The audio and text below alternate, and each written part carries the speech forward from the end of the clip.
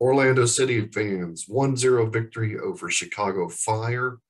And let's start with this. Chicago is not your older brother's Chicago Fire team where they're going to finish either dead last or second to last for the entire year.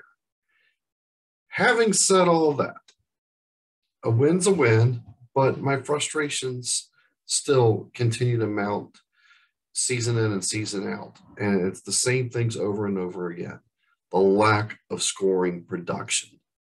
Brian Gutierrez picks up a cheap yellow card like in the 10th minute or something like that for Chicago by blocking a direct kick.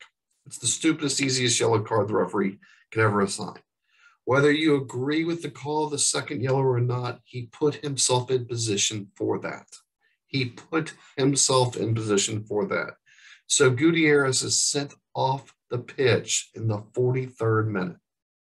So in theory, Orlando City has 47 minutes at a man advantage plus stoppage on both ends. What do? They get one goal. Kara, our transfer in from Austria, had a nice header in the back of the net. He also missed a wide open header that could have made it 2-0. But the shots just aren't there. And we had another opportunity to put a third one on that same sequence. We got cutesy wootsy and passed it all around and went backwards when our left winger could have just crushed the attack. And I'm not saying he should have scored on the goal, but he would have put in a challenging attack on it when he was wide open. I don't understand the concept. We had 61% possession, and mostly because Chicago had a play on their back wall line because it was a 4-4-1 for most of the game because they had to rearrange their lineup. And when you're doing that and you still only can get 61% possession, and not only that, something like only 6 shots on target, your offense is just wrong. Something is wrong with the offense. Maybe it's the entire offensive philosophy. 6 shots on goal when you're playing up a man advantage and never even felt like a man advantage. Only once did it feel like that, and we screwed that opportunity up tenfold.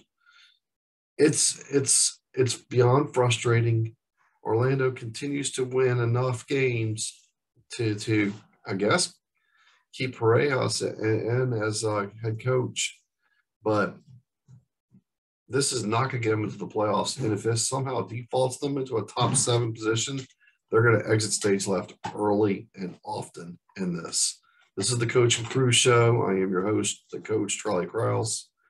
I'm not impressed with this win. I'll take it, but I'm not impressed by it. What are your thoughts? Leave your comments as well to how you think Orlando City did today. Thanks for watching, and please subscribe.